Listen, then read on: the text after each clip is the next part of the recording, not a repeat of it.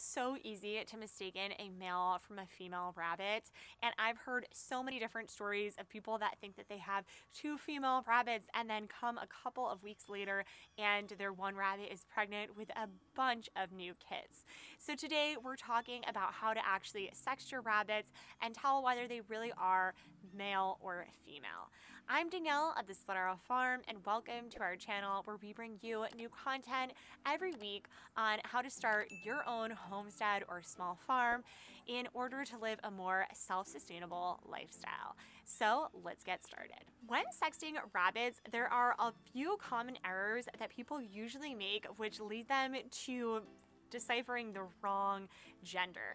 And one of those is that they're going to be sexing the rabbit too early. So usually you want to wait until they're around 6 weeks old, depending on the breed of the rabbit and the size of the rabbit. You might want to wait a couple of weeks more. Usually by weeks 8 or 9, you're definitely going to be able to tell the sex of your rabbit, but anything earlier than 6 weeks, it might be a little bit too hard. Now, as they do become adults, you're going to be able to easily tell the difference because a lot of things are going to be dropping and getting larger. But before that, it's going to be a little bit harder, and sometimes it does take a little time and practice in figuring out which is which. And the second common mistake that you're going to see is that people do not apply enough pressure. So we're going to go ahead and grab 2 rabbits out from the barn in just a bit, and you're going to notice that when you do want to be sexing the rabbits, you are going to need to actually apply pressure to be able to have their genitals actually pull out. And if you do not apply enough pressure, you might mistake a male for a female, and that is definitely a common error that I see happen all of the time. But we're gonna go ahead, we're gonna grab first a female rabbit, and then we'll grab a male to show you what the difference is between each, and we're gonna talk a little bit about it. 1 second. Now, when sexting your rabbit, you're gonna want to first make sure that you're just being a little friendly with your rabbits so they feel calm and safe, making sure that you're supporting both their bottom and upper half. Now, this is Stu. We've done a lot of work with Stu before, and he's a great animal.